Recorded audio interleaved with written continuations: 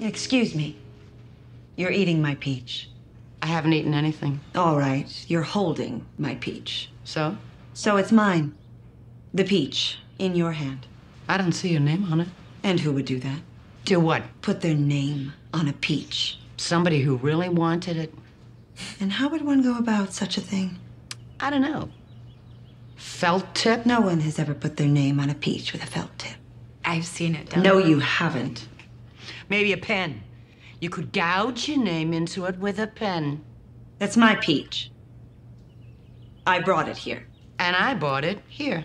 I paid for it. Maybe you stole it. Maybe I didn't. Well, what if you did? Then whose peach is it? Still mine. I don't know. What I do know is I saw it rolling around in the icebox, so I brought it here.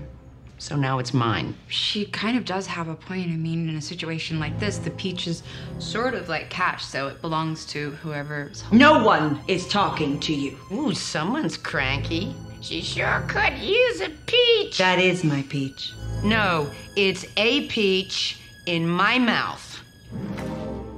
Sorry. You are not sorry. But you will be. Oh, really? What? What are you gonna do about it? What, are you deaf? No. Just thinking of all the things I'm going to do about it.